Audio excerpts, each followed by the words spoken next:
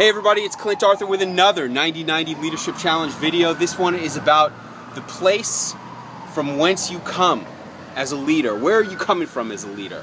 And today this is all motivated by a consultation that I had with one of the members of my personal and professional awesomeness program team.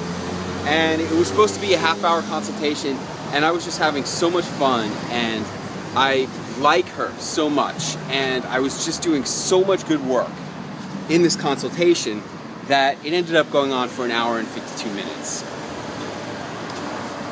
How awesome is that, to be able to lead from that place where you're having fun, where you're leading people that you enjoy for whatever reason, being in leadership with them, and where you do great work.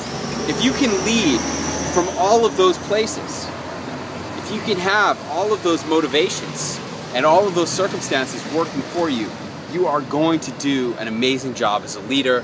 And when you find yourself not having one of those circumstances present in your leadership experience, you have to ask yourself, why am I leading, or why am I leading this way?